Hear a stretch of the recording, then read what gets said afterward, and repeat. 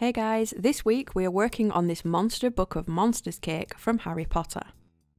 Firstly, I've got a 15-inch round cake drum and I'm just adding some ganache to stick down my 10-inch square cake that I've trimmed into more of a rectangle shape. You want to stick it a little more towards the back. Then add your filling of choice. This is chocolate buttercream, and then place on another layer. Scrape off the buttercream coming from the sides and then coat the whole thing in chocolate ganache. The recipes for my ganache are always in the description box. To make this quicker and easier, I'm using my Pro Froster for a straight side and top all in one go. I've got it on the lowest setting it will go to and it's just skimming above my cake. Add more ganache and start working your way around the sides with the Pro Froster. I have a full tutorial for this tool which is always linked below. Anywhere the blades don't touch, add in more ganache. You'll see it starting to scrape off the top now. Keep filling it and re-smoothing it and eventually you'll get a nice neat rectangle.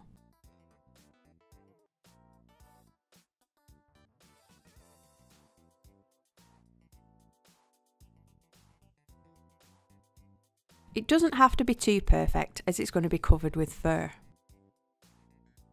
Once it's set, roll out a long rectangle of white paste, keeping it a little chunky, and then roll it around the shorter side, across the front and down the other short side. Using a smoother, just smooth around the sides and trim off any excess paste.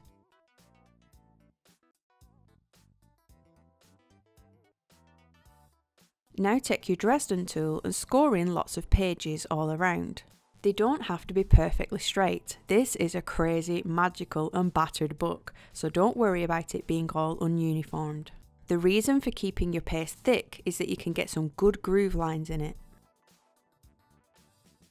On the front, quickly mark in the area where the mouth will go so that you can make a little hole just to the left of it for the tongue poking out. Once you're done, trim off the paste from the top by laying your scalpel on the set ganache and let it glide around. I've made a colour wash using a little yellow airbrush colour, brown airbrush colour and water, and then applying it to all the pages with a brush to age them. I've rolled out some white paste and cut out the rectangle shape to fit round my book. I'm just pushing the straight edges up against the cake and you'll notice I've cut off just a little too much. But luckily sugar paste is nice and stretchy so I can just pull it and manipulate it to fit. The bottom also doesn't have to be perfect as the cover of the book will be going up against the pages to hide the gap.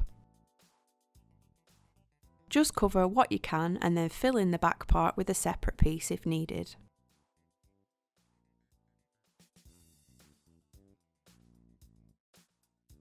Scrunch up some tin foil into a little roll. All these creases make a great effect when rolled across soft sugar paste. Press in all around the base of the book and mark in some rough stone tiles with a Dresden tool.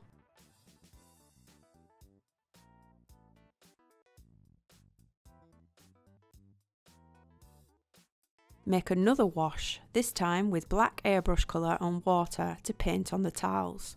You'll see them come alive as the colour seeps into the texture lines. Cut a long chunky strip from pale brown for the bottom cover of the book. Lay this up against the pages at the front and cut each end off at a 45-degree angle. Then do the same for the sides, joining the angles up into a point. In the same colour, roll out various sized teardrop shapes and blend these into the book cover. Starting with small ones down the side and working into larger ones at the front. Leave a gap right in the centre for the teeth.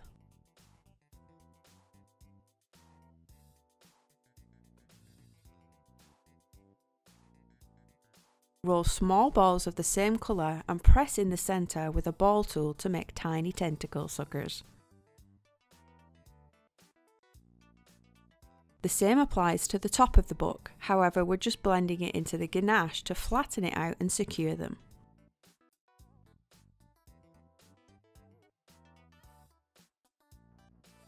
Flatten an oval of pale pink paste and use your Dresden tool to push in a few soft channels.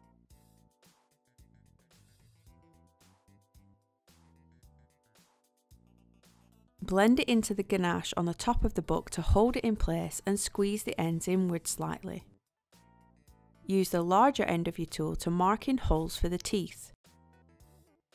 Same for the bottom, but a smaller oval and one large channel in the centre. When making holes for the teeth, make some higher and lower so they're not all uniformed. The teeth are smaller pale yellow teardrops that just need sticking inside the holes with water. Again, make various sizes and shapes.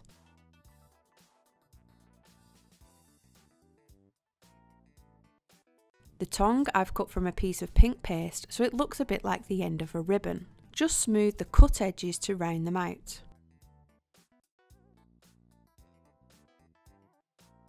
An optional extra is to texture it with a mat like this one. There's tiny dimples on it, and it's always great for tongue texture and dog noses.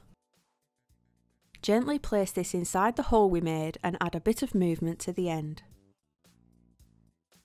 Now that the mouth is on, we can add the two bigger spikes either side of it.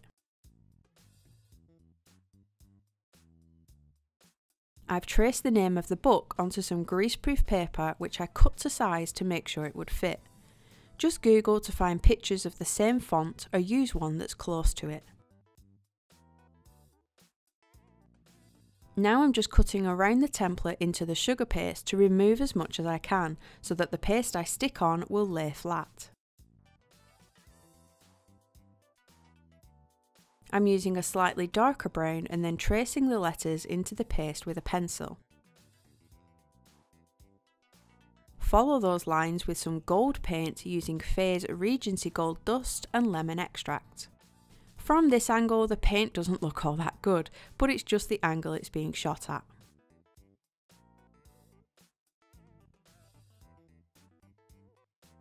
With the same brown, squash a piece of paste, leaving one end chunky and the other end thins out into a point.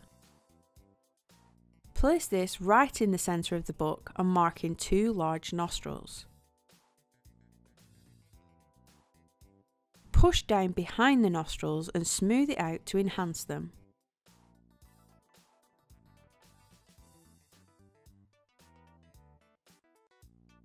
Use a large ball tool to create a hole for an eye, which is just a ball of pale orange paste. Do this 3 more times. Using a darker orange, I've punched out circles for the iris, and then I'm painting around the very edges with a fine paintbrush and some watered down dark brown gel. Then add in black dots and finally tiny white ones for catchlights.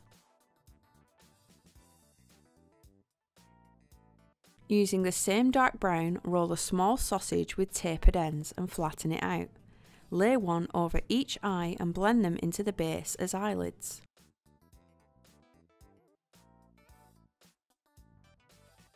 Then add smaller ones to the base of the eye, adding in wrinkles and lines.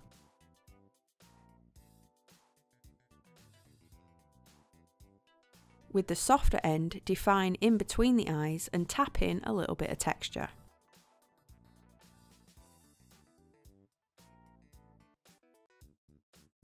Using the same pale brown used as the book cover, we're going to make the spine. Cut it much wider than you did with the bottom piece, so when you join them up at the back, there is enough left over to attach it to the ganache. Just trim it down as it wraps over the top.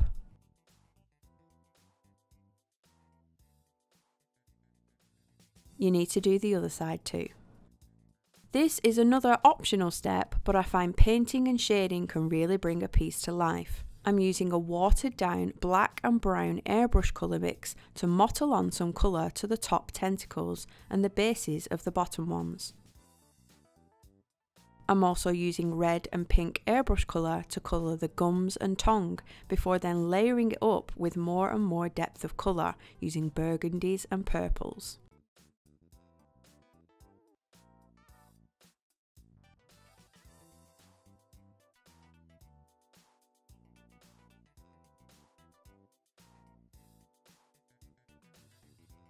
Don't worry if you get any on the teeth, you can go over them with a bit of water to clean them off. Like I said, this whole step is optional, but I do feel it brings it to life. The fur is super easy. Just take some more brown paste with a little bit of orange added to change the shade and start piecing it in around the eyes and the lettering. Just squash pieces in and pull out fur with the Dresden tool.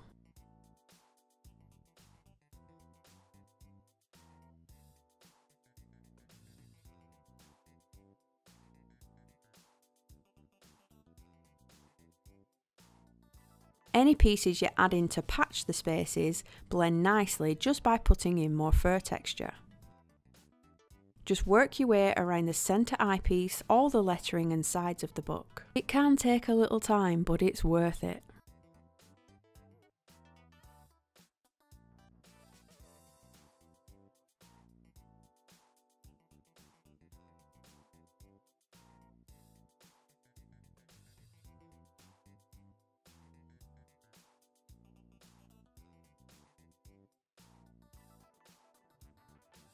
Once you've done all the spaces, add tiny little sausages at the back of the tentacles and a little piece to the front of the mouth. The finishing touch is shading. I started off with some dark brown airbrush colour, which I'm just using on the edges of the fur and inside the book pages, especially near the spine, to make it look old. Just add in extra where there will be dirt or shadows and define areas around the eyes.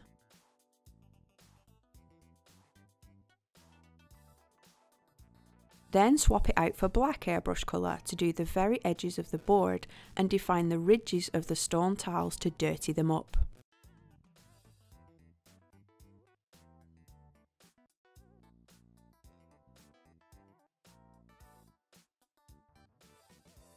And we're done.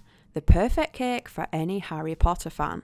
It can certainly look impressive if you do go ahead and add that little bit of painting and shading on the tongue and gums. The actual finished cake also included a little figure of Dobby and a wand, along with the name and the age. As I've done these before, I can just point you to the Hogwarts Castle cake, which will show you how to make Dobby, and this Harry Potter uniform cake, which shows the wand and the lettering. I also have a lot of other Harry Potter tutorials, which you can take pieces from and add to this cake if you wish. Hope you enjoyed it. Let me know what you think in the comments, and I'll see you again next week. Bye guys.